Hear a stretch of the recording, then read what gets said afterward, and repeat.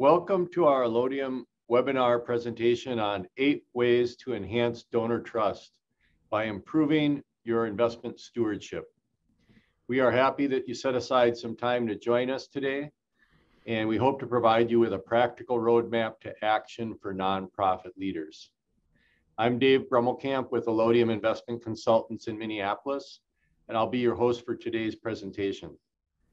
We have invited 2 experienced fiduciary experts to help us to learn 8 ways to improve our investment stewardship.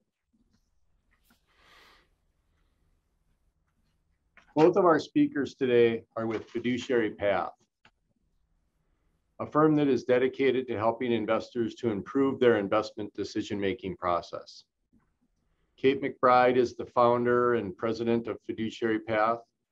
She is an accredited investment fiduciary and a CFEX analyst with more than 40 years of investment industry experience. Alan Henriquez is a fiduciary consultant with Fiduciary Path. He is also an accredited investment fiduciary analyst and also a CFEX analyst. Now I will give you a brief introduction to set the table for their presentation. We've asked Kate and Alan to develop a presentation to provide nonprofit leaders with some action steps to improve their investment stewardship. We know that donors are concerned about investment stewardship, and so we're constantly looking for practical ideas for nonprofit leaders that can bring their organizations to improve their investment decision-making process. Kate and Alan have a 3-part presentation. Today, we're going to discuss today's realities with some background information. Secondly, building a fiduciary culture. And thirdly, 8 ways to get to fiduciary. We've budgeted 30 minutes for the formal presentation and then 30 minutes for a Q&A session after the formal presentation is complete. As we go through the presentation, feel free to use the chat function in the Zoom meeting to submit any questions that you might have about the presentation. You might also offer up some examples of challenges that your organization might be having related to investing. We will plan to address all of your questions in the Q&A session at the end of the formal presentation. With that, I'll turn it over to Kate to start our presentation. Thanks so much, Dave, for having us today. We're really excited about talking to everyone. Thanks for joining us, everyone. So let's jump right in. Think about this for a moment. For a nonprofit, reputation is everything. Yet less than half of nonprofit directors think their board has a solid understanding of their responsibilities. So maybe it shouldn't be a surprise that 1 in 4 people, 1 in 4, don't trust charities. Looks like a great opportunity for you to distinguish your organization from the other nonprofits out there. But how do you go about that? So let's set the stage, Kate. Today we're going to be discussing the roles and responsibilities of nonprofit lay fiduciaries, the ultimate decision makers, like the people on this call who are board members and execs of nonprofits. Do you know how many nonprofit lay fiduciaries there are and how much money they're responsible for? It's really not an easy task to find out. There's no uniform data source, but we can begin to get an idea from the informational tax returns required by the U.S. Department of Labor and the Internal Revenue Service, as well as more informal sources. The Center for Board Certified Fiduciaries recently released a report that estimates there are at least 17 million lay fiduciaries who control over $26 trillion of investments. That's trillion with a T.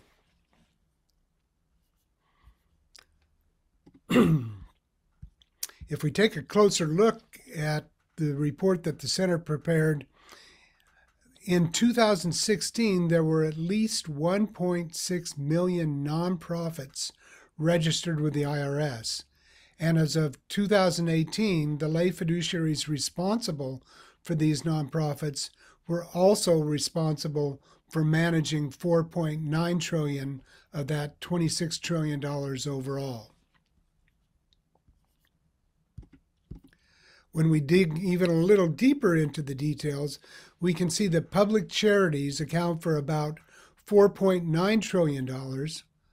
Private foundations account for $1.2 trillion, and apprenticeship trusts a measly $12.5 billion. These numbers are significant. There are more than 12 million lay fiduciaries in charge of public charities, and a much smaller number, 375,000, in charge of private foundations, with an estimated 168 in charge of apprenticeship trusts. So you can see that apprenticeship is just a little sliver of the nonprofits out there. But the average used of 8 fiduciaries per public charity, that actually may be conservative. Form 990s filed with the IRS show that the average number of voting directors for 501c3 organizations was 13. How does your organization compare? And why is that important? If nearly half of nonprofit board members don't think their fellow board members really understand their job or are doing a good job, that's around 6 million nonprofit board members who are likely falling short of meeting their responsibilities in managing trillions of dollars. Now, you're on this Zoom call, so you're probably not one of them, but how many board members in your organization might be? And what should you do about it? Well, that's why we're here. In an article entitled "Billions Squandered," the Chronicle of Philanthropy summarizes a study of 40,000 foundations with endowments over $1 million, and that they looked at their tax filings, the Form 990s, to gather this data.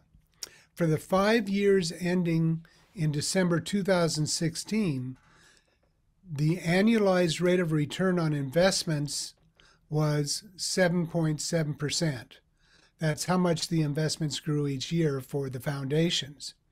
Compare that with the 9.04% annualized rate of return for the Vanguard Global 70% stock, 30% bond fund.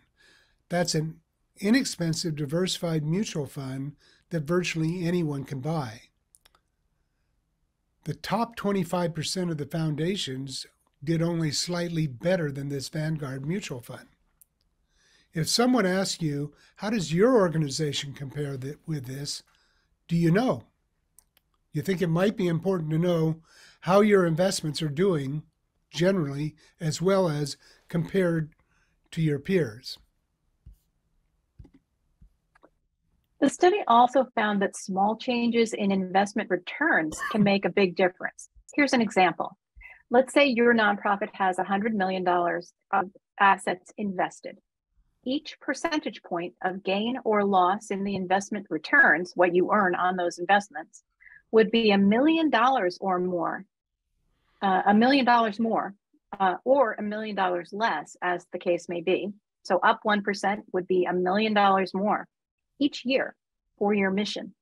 Small changes in investment expenses also make a very big difference.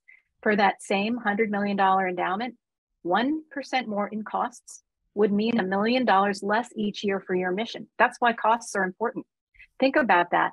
If this is your organization with $100 million investing, 1% less in costs would mean $1 million more per year that you can have available for your mission and your intended beneficiaries. So do your own math. What does that mean for you? What could you do each year with those extra dollars? And how would it increase your impact? That's really the bottom line. So to understand this really, you have to put it into context. Most nonprofits annually distribute or gift 5% of their endowment funds. So that means this 1% more or less is equal to 20% of your annual distribution or gifting budget. So that's really significant. All right, let's talk now about who is a fiduciary and what does that mean?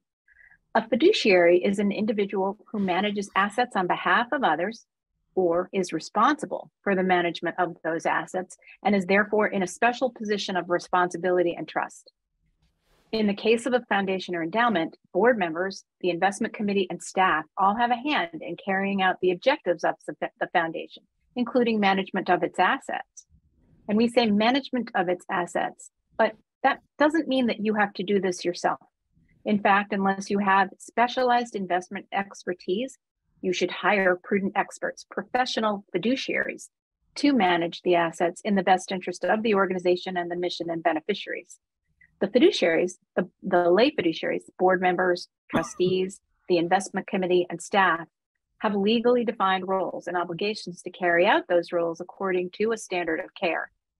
In general, when you're in a position to make or influence investment, administrative, or financial decisions for a foundation, it's highly likely that you will be considered a fiduciary for those decisions. And that means you need to know what your fiduciaries are and how to fulfill them. This is the bottom line of what we're talking about. If you're on a board or in a decision-making role with your organization, you are a fiduciary. Fiduciary excellence leads to trust. Trust leads to enhanced donor confidence and board engagement, which leads to increased donations, financial security, and mission success. That's why you and all your board members joined your organization. So the word fiduciary is derived from the Latin word for trust. Certain people are entrusted with special obligations to act faithfully on behalf of others. These are typically people with special skills who faithfully serve those who depend on them. Fiduciary principles are the oldest and most revered concepts in law. Their history can be traced back more than 4,000 years to the Code of Hammurabi, and in the ancient texts of the major religions, like the Golden Rule in Christianity. In Roman times, some 2,000 years ago, the fiduciary standard became more formalized. This quote captures the concept of fiduciary accountability superbly. We simply can't do everything ourselves. We have to trust others to competently and ethically apply their skills. When a fiduciary breach occurs, there's harm not only to those who are directly dependent on fiduciaries, but overall society suffers as well. If we can't hold fiduciaries accountable, the basis for trusting people in special positions of responsibility is undermined. Most modern fiduciary laws that we operate under today originate from the common law of the courts of equity in the United States and England, dating back over 250 years, in which the courts would grant relief in situations where an abuse of confidence resulted in personal damage. So again, let's put this into perspective. If we're going to build a fiduciary culture, what does it actually look like? It's a state of mind plus a systematic process based on a common language or vocabulary, and the best fiduciary practices based on the law, relevant regulations, and practical experience. It's designed to increase trust inside and outside of your organization. A direct result will be more effective management, and your reputation will be enhanced, thereby having more confident donors. In other words, you'll have improved outcomes, and I'm sure that's something everybody here wants for their organization. Jargon. We'd like to ban it. We see that most people join a nonprofit to be involved in the good work of the mission. But most board members and trustees don't have an investment vocabulary, which is understandable because most are not professional investors. We have a solution for that. We have a reference book, The Language of Fiduciaries. We've made it available at no cost as a PDF. So there's a link to it in the back of the deck here. There are a few items that you might need to be familiar with, such as lay fiduciary or investment steward. That's most of you if you're a trustee or on the board of a nonprofit. The custodian, that's usually a bank or a brokerage firm that holds investment securities for safekeeping to minimize the risk of theft or loss. And the custodian will also buy and sell investments as directed by you or the professional fiduciaries to whom you've delegated authority to manage the portfolio. Think of a portfolio as a basket or pool of the cash and investment securities that the foundation must prudently manage, a basket of them. There may be more than one portfolio. And what's in that portfolio? Well, it's the cash and the investment securities, mutual funds, stocks, bonds, maybe other kinds of investments. You might also have a portfolio that includes less liquid, maybe donated real estate or art. These are all referred to collectively as assets. Think of the language of fiduciaries as your quick reference source for any of the terms you're not sure of. Now that you have a broad sense of what the word and concept of fiduciary means, let's talk about who makes up the universe of fiduciaries. Generally, there are three types of fiduciaries involved in the investment of the assets. Stewards, also described as lay fiduciaries, then advisors, and investment managers. Although the three types are typically separate entities, their roles do intersect, and therefore they become interdependent for ensuring the complete scope of the responsibilities are being fulfilled.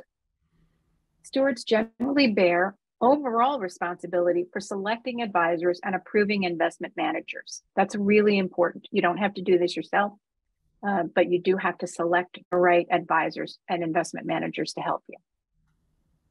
So, who is a fiduciary? There are three major types of actions that make you a fiduciary, and they align closely with these three main fiduciary roles. You are a fiduciary if you can appoint other fiduciaries, like if you're on the board and you can appoint the investment committee, that makes you a fiduciary.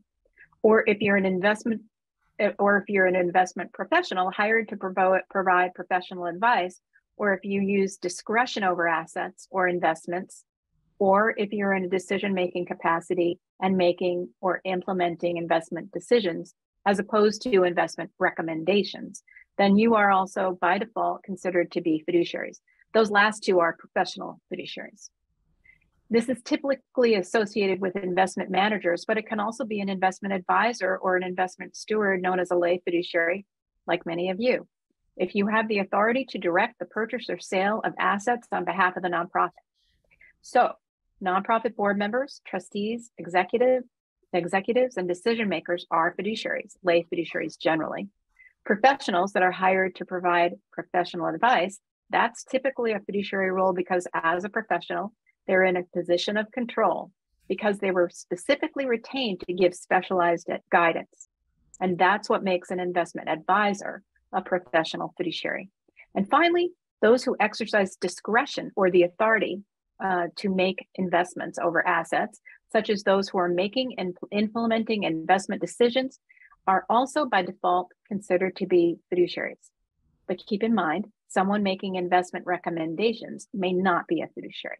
And that's an important thing to know because when you're getting advice or recommendations from an investment professional, not all investment professionals are fiduciaries. So to find out what their fiduciary status is, and so you need to find out what their fiduciary status is, and you need to have that in writing in a contract and an investment policy. One more thing to keep in mind, you can become a fiduciary simply by performing a fiduciary function. Functional fiduciary status can even apply without the individual even realizing it. This is an important concept to understand because anyone wishing to avoid fiduciary status must understand what lines not to cross. So Kate's told you who is a fiduciary. Let's take a look at who isn't a fiduciary. And while fiduciaries act in a special relationship of trust and confidence because of the high degree of independent decision-making they exercise on behalf of others, non-fiduciaries tend to be more focused on execution of defined job tasks. They're typically directed to perform certain roles or tasks, such as holding or accounting for assets or executing trades, and the key point, at the discretion of the fiduciaries. Brokers who act strictly as directed to buy or sell securities and otherwise do not take an active role in managing investments or providing advice are not likely to be acting in a fiduciary capacity and generally are not fiduciaries. Similarly, custodians who hold and handle the assets for a nonprofit entity would not normally be considered fiduciaries. Accountants, auditors, and others involved in tending the books and records of a foundation's assets would also not generally be considered fiduciaries. These roles and others like them are non-fiduciary in nature because they generally are not empowered to engage or confer fiduciary status on others. They're not generally relied upon for professional advice or authorized to exercise discretion in investment decision making. That's a key point there.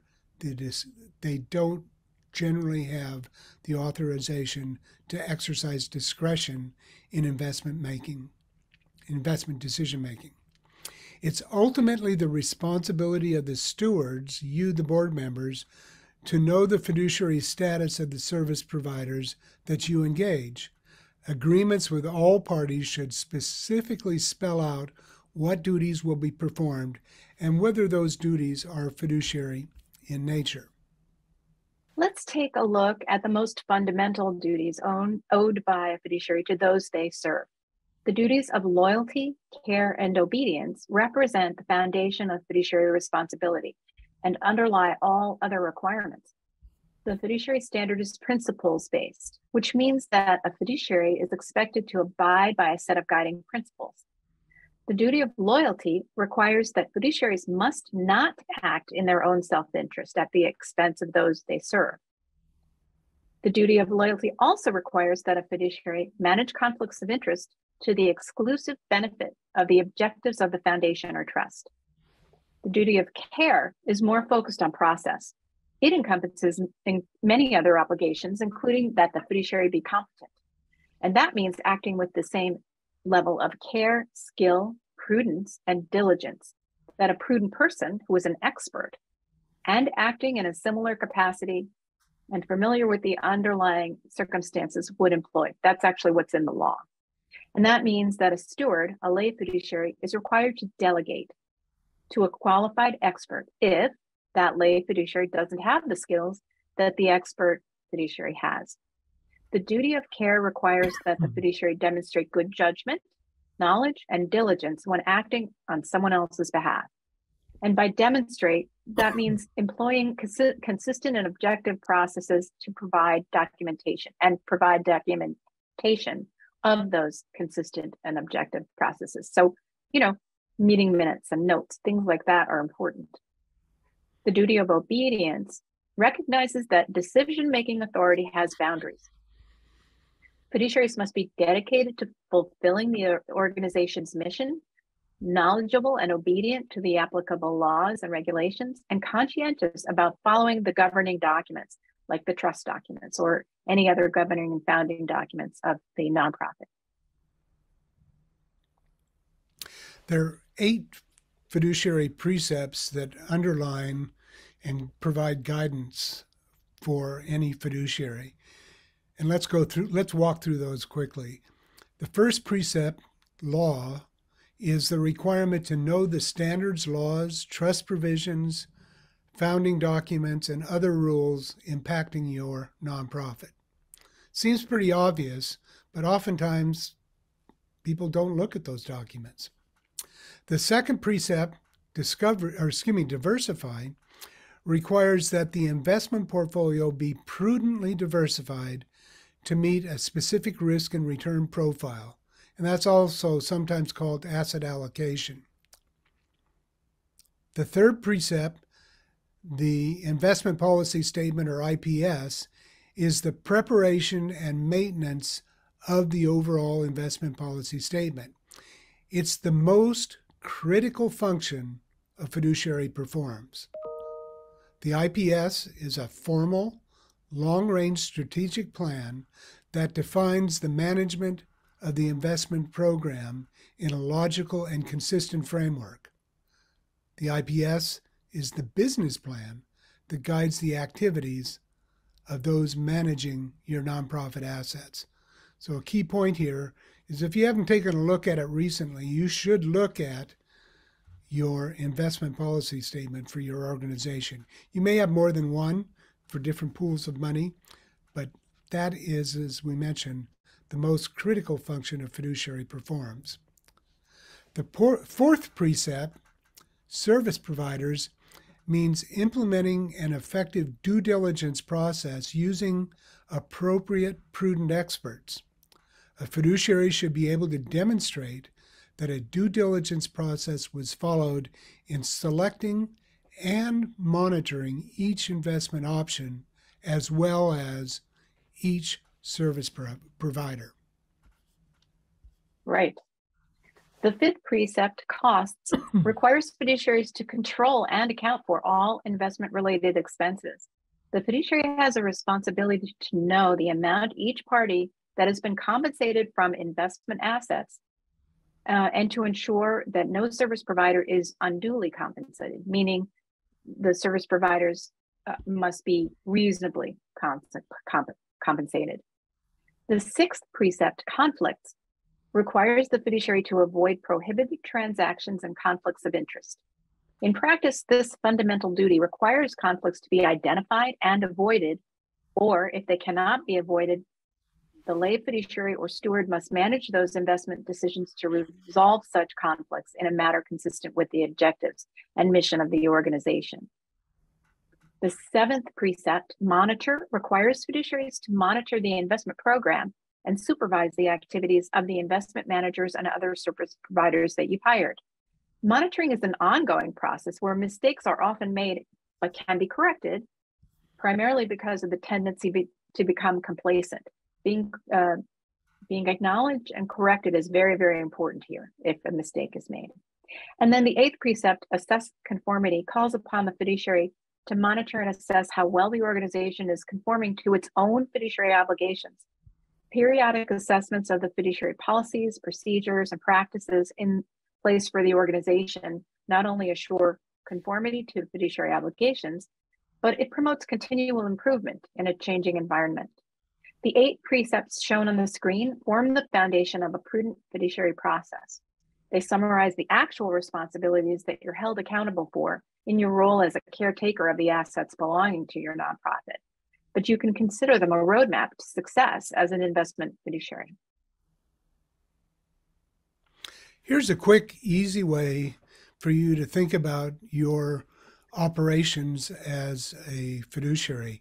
The Fiduciary Quality Management System from FI360. It's been around for a little over 20 years, and this framework addresses the fiduciary responsibilities in the investment process and is modeled after the ISO 9000 standard, the International Organization of Standardization standard for quality management systems.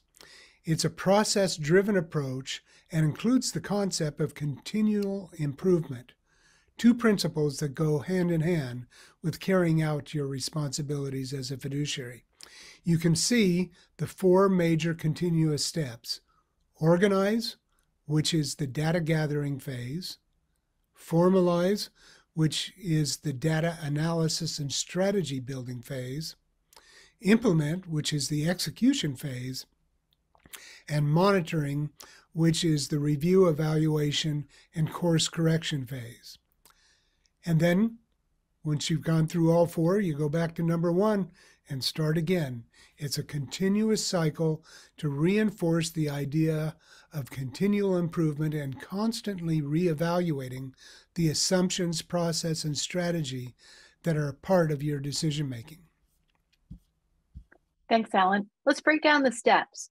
Step 1 of the fiduciary quality management system, organize, is all about collecting the information necessary for making investment decisions on behalf of your nonprofit and building awareness among your decision makers. Step 2 is the formalized step, and it's all about establishing your ground rules for what you plan to accomplish with your investments and how you plan to do that.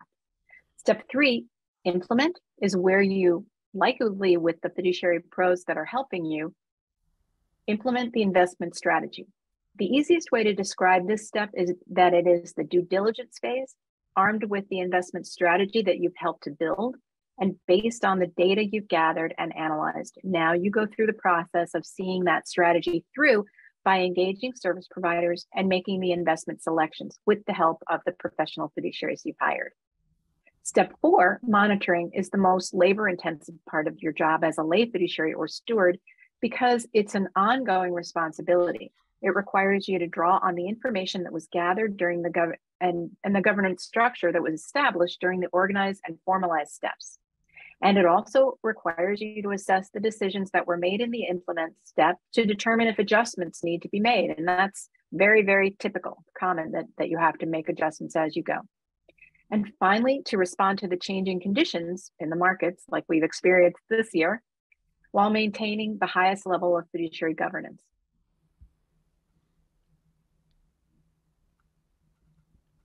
Number 7, ongoing fiduciary training helps deepen fiduciary knowledge for current leadership and introduce incoming leadership to fiduciary best practices.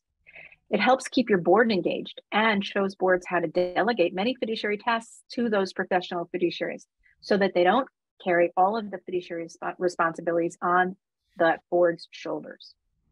Training helps lay fiduciaries show donors that they take stewardship of those donors' donations seriously. Live customized fiduciary training is available on site or via Zoom through our website, Fiduciary Path. We have on-demand online fiduciary essentials training, and that's available at your convenience.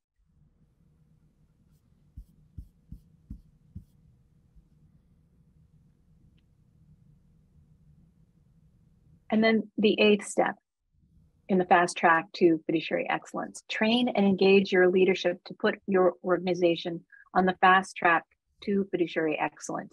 The first step is fiduciary essentials training. This is the training program for lay fiduciaries, investment stewards like you.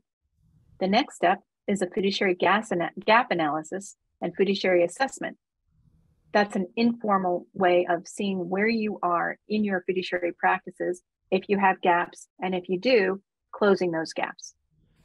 The third step would be having an expert verify your organization's prudent practices and achieving an independent third-party certification based on the standard outlined in the handbook Prudent Practices for Investment Stewards from FI 360. We can help you effectively implement all 3 of these if you decide to join the elite circle of CFEX certified investment stewards.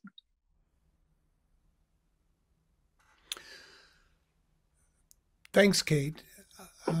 You know, when you look at these things, I think we'd all agree that nobody would jump in and do all of these at once tomorrow. And different organizations are at different stages along this continuum. You probably want to start by aligning these with your organization's objectives and priorities and determine where you are on your fiduciary continuum. One way a nonprofit leader might approach this is to look at these 8 ways and say, we can pick 1 or 2 and get started, and then go ahead and reach out for help.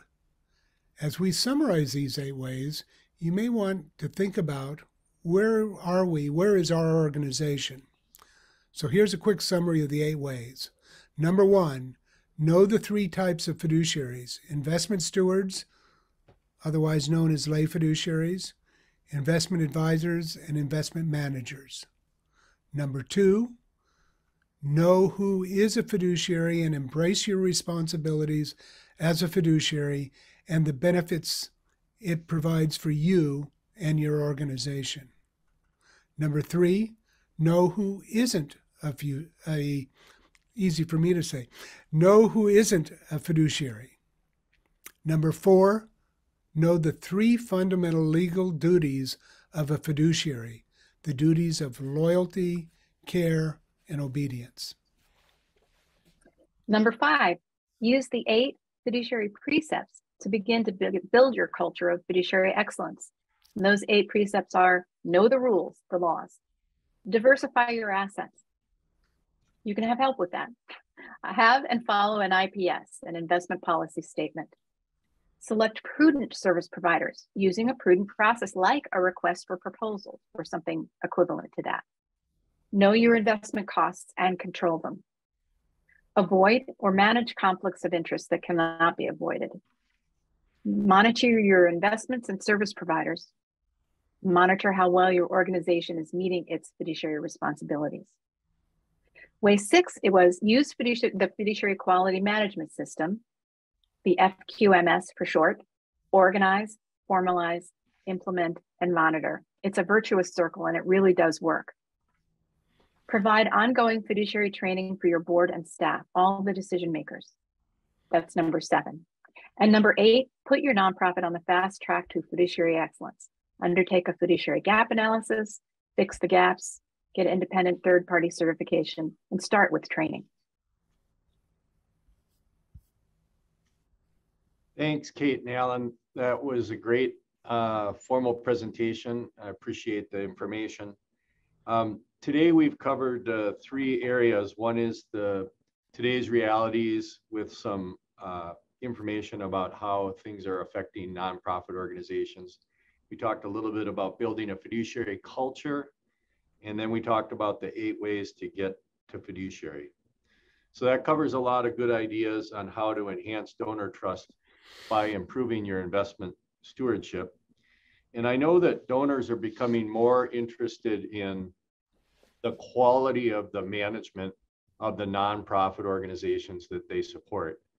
I also know that donors tend to make larger donations to the nonprofit organizations that they feel have the financial expertise to manage larger donations. Building a fiduciary culture requires focusing on many words that I heard in today's presentation, such as reputation, trust, stewardship, responsibility, and this big word called fiduciary. Your 8 ways to get to fiduciary are some practical ideas that we can all use to improve our investment stewardship in the nonprofit organizations that we support and assist. My one takeaway is that ongoing fiduciary training for nonprofit leaders is one of the most important ideas for us to learn more about and to get engaged with to help us to be better leaders for the nonprofit organizations that we help. Now we're going to open this discussion for any questions that the audience might have for Kate and Alan. So if you have questions, you can submit them in the Q&A section at the bottom of your Zoom portal. Couple of questions that I had, and I'll make one note here that Kate and Alan did a presentation on a very similar subject for us in the past on 15 ways to enhance donor trust by improving your investment stewardship. And Allodium actually drafted up a white paper that might be about 17 pages long. So it's really a good recap of this material. If anyone's interested, in fact, I'll probably have Ilona send that out to all the participants. So it'll give you a summary of this presentation in writing in a 17-page white paper. But a lot of the questions, and I've actually been working with this material from FI 360 for about 20 years. And when I joined a nonprofit board about 20 years ago, I basically said I wanted to introduce these fiduciary best practices to the nonprofit. And so 20 years has gone by. 20 years ago, when I brought these ideas to the nonprofit, they looked at me like I was from Mars. And so now I look at it 20 years later and I'm saying some nonprofit organizations still would think that we must be talking about this word fiduciary as something that we're coming from Mars. So my question is, how every state in the union has laws that apply to the governance of nonprofit organizations. How do I learn more, or how can our audience learn more about the state laws that apply to their organization? Well, Dave, I think probably the easiest way to do that is to go to your respective state attorney general's website. They will have a place on that website that summarizes what the laws are regarding public charities. And what the fiduciary responsibilities are of all public charities domiciled in that particular state. Some of them even have training materials on there to provide additional information on topics that we've discussed today. But I think that's the very first place to start. And what I've found is most of those Attorney General websites lay it out in non-legalese. It's very easy to understand, and it just covers a lot of the information that we talked about here today. Another thing that I would strongly recommend that the nonprofit exec make a copy of and provide a copy to each board member, and that is a copy of your state's adoption of the Uniform Prudent Investor Act and the Uniform Institutional Management of Funds Act. Both of those lay out the specific fiduciary legal responsibilities that your organization and your board members have. So it's a good place to start. Great. Any follow-up there, Kate? I think Alan covered it. Other resources I would potentially, think would be very helpful would be the Center for Fiduciary Excellence. That they have a website that talks about what investment stewards need to do to fulfill their fiduciary obligations. And they also have something called a self-assessment of fiduciary excellence, which is, depending on which version you get to, about 30 questions or about 15 questions that basically you can ask yourself and go down the list and see how you are meeting what is asked for in that self-assessment. It's a great exercise for a foundation's board or leadership to do. Alan and I can help you if you would like to reach out to us. We are happy to go through that with you. It doesn't take that much time. Some of these things have great discussion points for boards to really consider. FI 360, which wrote the book Prudent Practices for Investment Stewards, that's a great resource as well. That really lays out the fiduciary responsibilities for foundations and endowment stewards. And all of these resources, their websites are in the resources section of this deck, so you can find those. Also, the Council on Foundations has really very broad practices that you can see on their website. They talk about good governance a lot.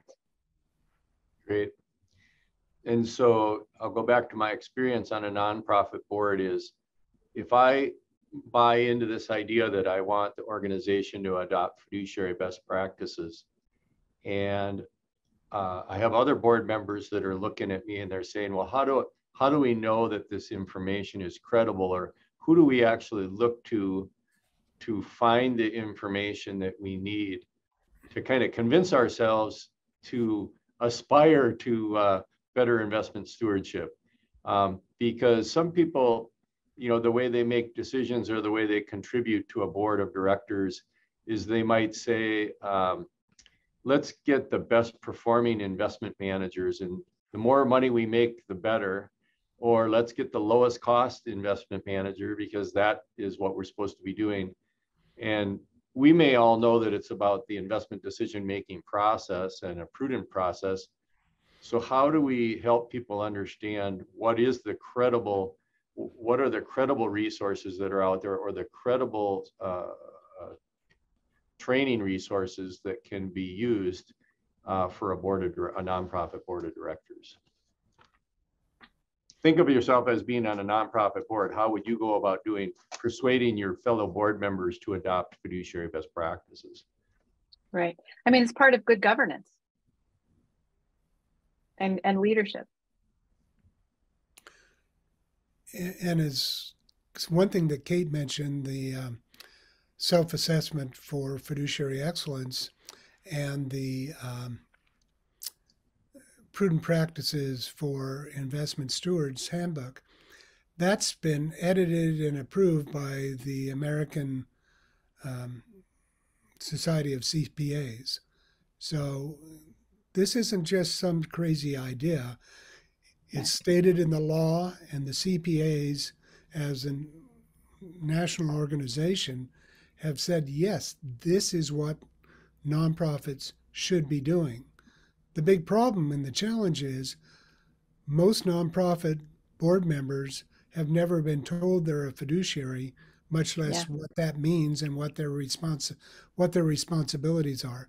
So the fact that you're here today checking this out is definitely a good indication that you're with it, that you understand that these are things that you need to be doing, and these resources that we've mentioned will help expedite that process. And I know both Kate and I are available to, for a call at no cost to the people on this conference today, just to take a look at your specific, an overview of your specific situation and any questions you may have. So that's something that we're committed to doing this, and we recognize that more and more nonprofit organizations are beginning to realize how critical this is for their success.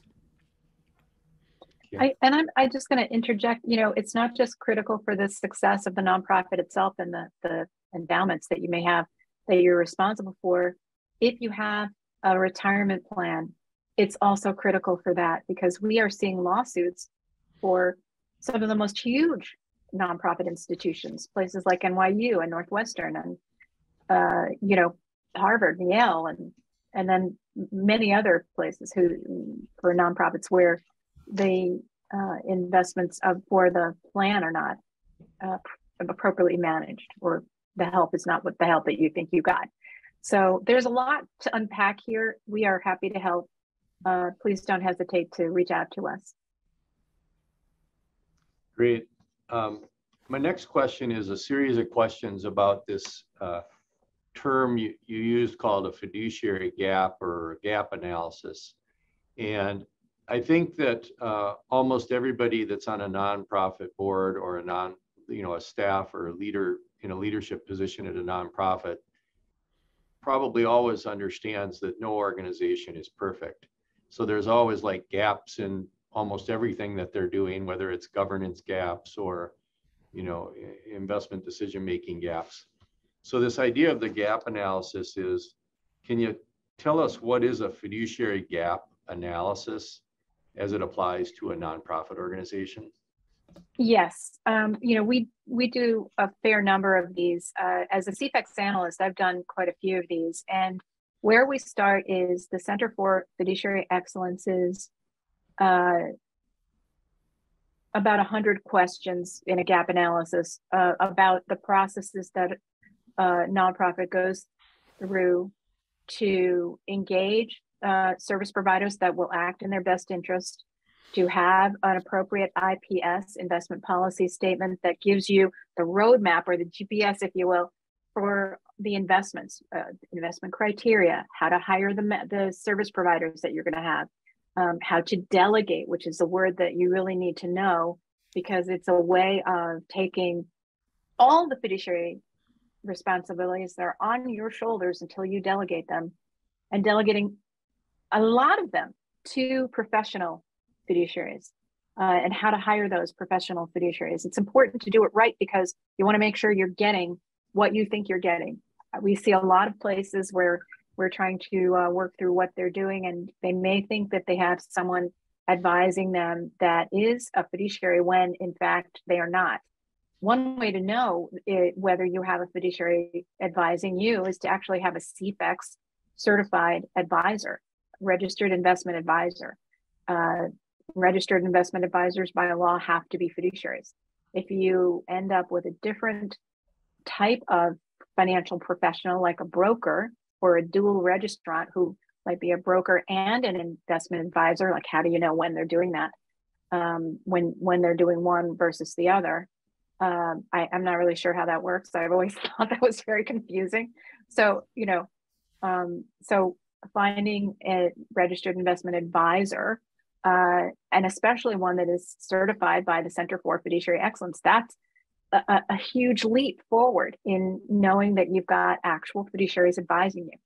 And they can help you with your investment policy statement and the asset allocation that you need to get to where you want that endowment or endowments to go. And they can also help you select investment managers. All those kinds of things you work with them on, and you can delegate a lot of those responsibilities. There are some you can't delegate at all, but most of the responsibilities having to do with the investments you can delegate to a prudent fiduciary, and they will help you. And it lifts so much fiduciary responsibility from your shoulders. Sorry, I had my phone turned off, and it's not turning off. I don't know what's wrong. Sorry about that. Everybody's trying to call and ask you more questions. Call and ask after. Dave, I was just going to say one thing I would add to Kate's comments as a practical matter, and I've done several fiduciary gap analyses and CFEX certification reviews, and I've seen many others, and I've never seen one that didn't more than pay for itself in terms of savings and improved investment results for the nonprofit entity that was doing it. So it's one of those things that you really begin to understand, oh, if I just did this, that has this potential result over here, and it goes directly to your bottom line. And all of this, to put it in a bigger picture context, one of the key things we've talked about here is trust. The trust of your board, the trust of your beneficiaries, and most importantly, the trust of your donors. As Dave noted earlier, donors who make large contributions, one of the key things that they want to feel confident in is that they can trust your organization and your ability to properly manage whatever they're providing by way of gift to your organization. That's where being the fiduciary, that's where that really fits. It's also where this gap analysis can help build your confidence and give you the ability to speak on specifics that will be of interest and enhance the trust of your donors. And ultimately, once you've got those gaps closed, getting an independent third-party verification that you know what you're doing, that's a very key thing that hopefully this whole process ultimately leads to.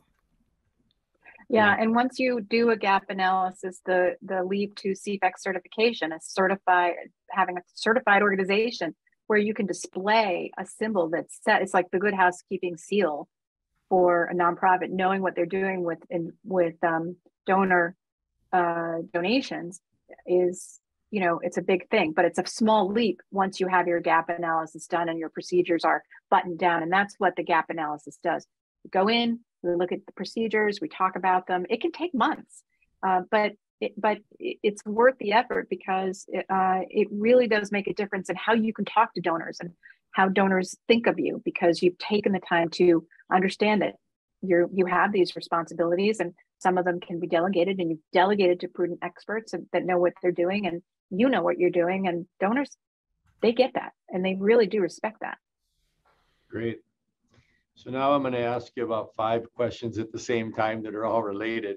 The first one is, how many nonprofit organizations are currently CFEX certified? And then how much would it cost for a nonprofit to get CFEX certified? Because and what's the benefit to the nonprofit organization of getting CFEX certified? Well, let's start and go backwards. The benefit, I think, for a nonprofit to be CFEX certified is really the ability to have. So CFEX certification is the end of the yellow brick road. It is when you've gone through the process of making sure that your fiduciary processes and what you're doing and how you're delegating and how you're getting service providers and how you monitor them, all those things are buttoned down. Once that's done, we use the same exact questions that we've already done the work on in a gap analysis to do the certification. And so that is a very quick and very inexpensive step once you've had the gap analysis. We always do the gap analysis first because it is almost inevitable that that when we go into to do a certification on an investment advisor, there are typically a small handful, 1 or 2, maybe 5, are places where they can improve because the practices themselves evolve and improve. And so this is that cycle of continuous improvement. So we want to help them improve. And we see that as we go and do these annual assessments of investment advisors. And so to do the assessment of an investment of a nonprofit, because these processes have probably been put together by a board that are lay fiduciaries, they may not be complete. They're almost never complete. So we don't know what's in the box when we go in and open that up. And so it takes time, and we, generally will have meetings over a period of weeks or months as we go forward and find out the processes, what needs to be done, what improvements need to be made, and then have those improvements be put in place. And so the gap analysis can be anywhere from $10,000 to $20,000, depending on how long it's going to take, how big the organization is, how complex it is, and what we have to look at. But once that's done, the CFEX certification piece is something like $2,500 to $3,500. So it's, you're not spending $100,000 on this. It's quite a bit lower. And as Alan said, I don't think that I've ever gone into an organization where they have not ended up getting more out of that, where it hasn't ended up paying for itself, at the very least, because we find, maybe during this analysis that there might be expensive investments that there are less expensive equivalents for. So why would you have an expensive investment when there's an equivalent that's less expensive, or that a service provider is out of line with what is normal for a service provider? So those kinds of things can be very, very valuable for a nonprofit to know about. And so, we take our time, we do it right, and there's always improvement. So, Great. Did I miss anything? I would just add that think of it as, how do I convey a sense of and enhance donor trust in my organization? And one of the best ways to do that is to be doing a good job, know you're doing a good job, and having an independent organization certify that you're doing an excellent job. That will go a long way in enhancing your donor trust. And what we've seen is donors who trust you tend to provide more and larger donations than otherwise. Great. So we've got about 2 minutes left. Ilona, can I have you go to the next slide? Just want to thank Kate and Alan for helping us today. And then go to the next slide, which they have a Fiduciary Path has a fiduciary training. Just wanted to have maybe Kate or Alan just give a 20-second commercial on the fiduciary training that you have available for nonprofits. So we have training that is online on our website. The website address, I think, is on one of the slides in your deck. Maybe it's the last one. But you can go there and sign your board up to take the Fiduciary Essentials course. It's about a 4-hour course. There's a 20-question exam at the end. You can go through this course at your own pace. You can come and go. All of your answers are retained, so that when you leave and come back, if you want to do that, they're all there. And then once you take the assessment and pass with a grade of 75 or better, you get a letter from the Center for Fiduciary Excellence and certificate that you can display from Fiduciary Path.